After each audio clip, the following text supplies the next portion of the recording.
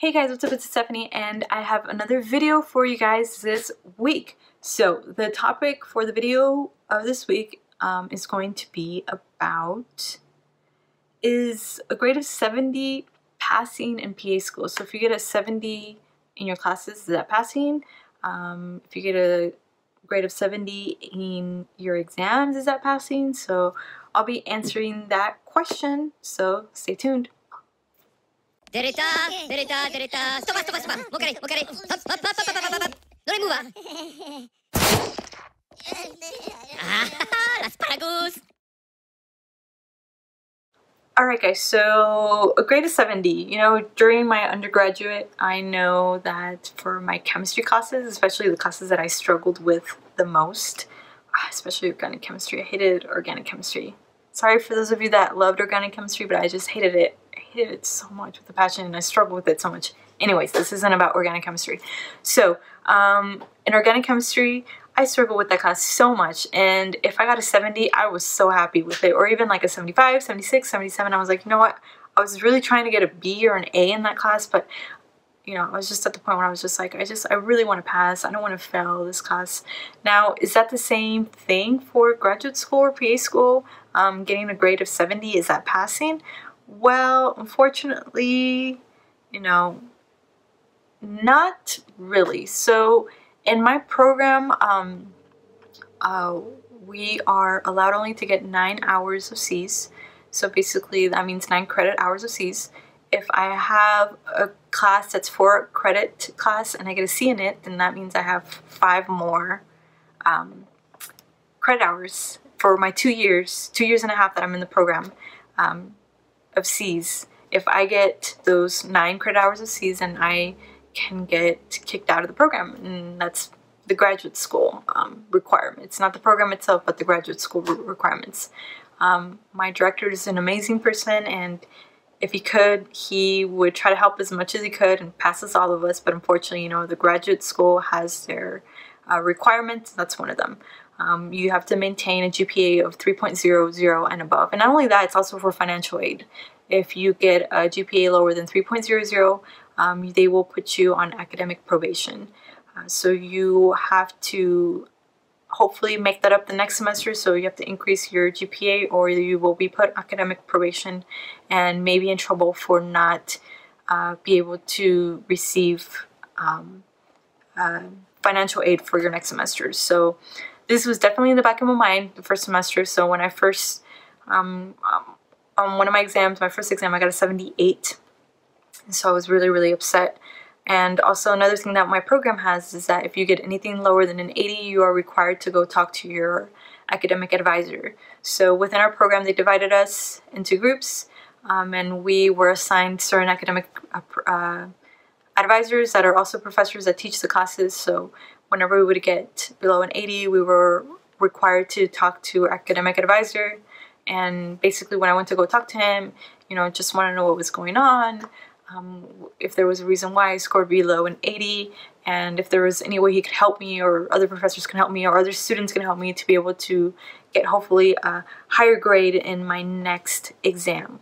So also, if you got lower than a 70, you're required to go talk to the professor that you got lower than a 70. So say if I got lower than a 70 in my anatomy exam, then I had to go talk to my anatomy professor, and on top of that I had to go talk to my academic advisor. And also for my program, every week, according to my academic advisors and the professors, they would meet up and just talk about students that were struggling and see how they could help them. So, which I thought is really fantastic about my program, that they do that. That they talk about students that are struggling to see how they can help them, etc. So yeah, so getting a 70, is it, are you able to get a 70 in school? Well, you definitely are, but you don't want to get a lot of 70s or even fail any of your exams. I can say that I did fail one of my exams during my undergraduate, during my first semester of PA school. I did unfortunately fail one of my exams, and these were one of the steps I had to take. I had to go talk to my academic advisor, and then on top of that I had to go talk to the professor who taught the class.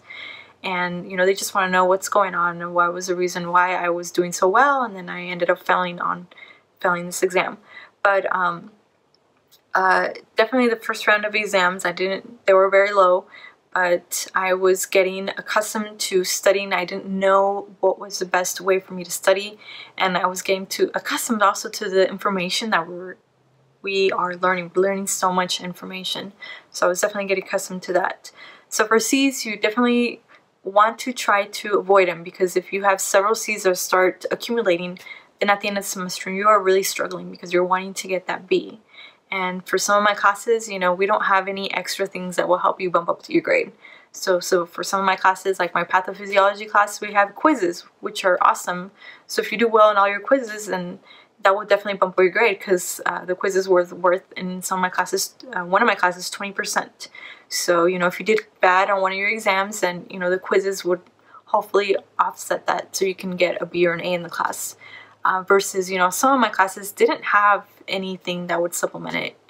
For my ICM class, my Introduction to Clinical Medicine, we just had 5 exams and they were worth each 20%. So if you started getting 70s on your exams, then they're going to add up.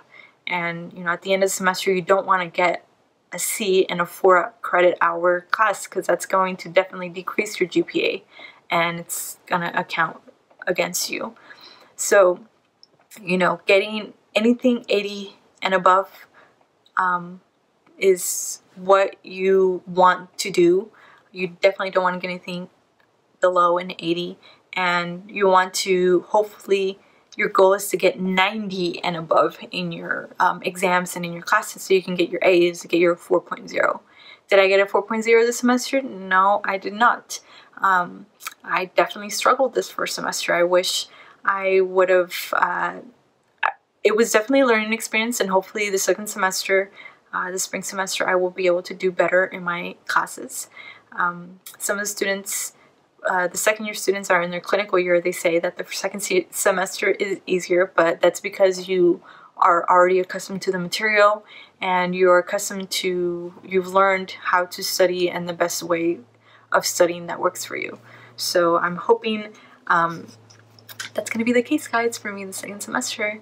So yeah, so getting 70s, you know, you don't want to do that. You want to get hopefully B's and A's, because you want to get higher than your 3.0, so you won't be placed on academic probation.